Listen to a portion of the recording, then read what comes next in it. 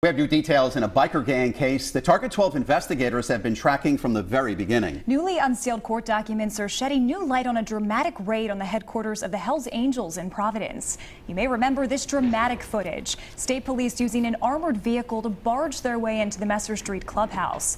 Now we're learning more about what investigators found inside. Target 12 investigator Tim White is here now with the details. Tim?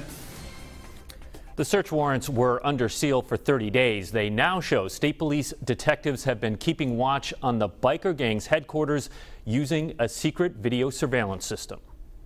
When the state police rammed their way into the Hells Angels clubhouse on June 12th, they had a no-knock search warrant signed by a judge in hand. Inside, the state police seized 25 items, including 3 handguns and an axe hidden in a ceiling. They also searched a Tesla that was being driven by the president of the Hells Angels, Joseph Lancia. Lancia was apparently borrowing the car from fellow Full Patch member Lance Imore, who was later indicted in the incident. Lancia is accused of shooting 1 round at a Mack truck being driven by Richard Starnino. The affidavit, unsealed Monday, says Starnino was a prospect for the Hells Angels, but there has been an ongoing dispute between them that led to Richard Starnino leaving the Hells Angels. Police say Starnino told them he did not stop after the shooting and proceeded to make his work delivery. State police detectives searched the truck and found a bullet hole in the passenger side pillar. State police say they have the entire incident caught on video surveillance.